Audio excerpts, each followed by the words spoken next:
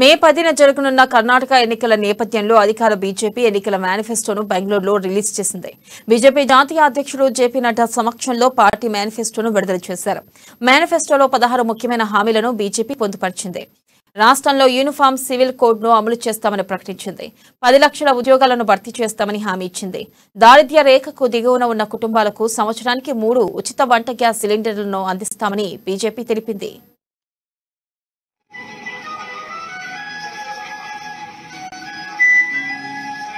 It is indeed a matter of great opportunity for me. A few minutes back, I got the opportunity to release the manifesto of the Bharatiya Janata Party for the ensuing elections of Karnataka.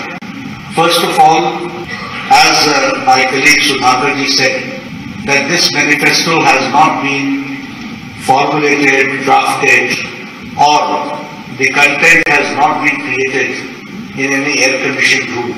A due exercise has been done, and after a great amount of toil and perseverance by our workers who visited every nook and corner of the state, got the suggestions and connected to the thousands of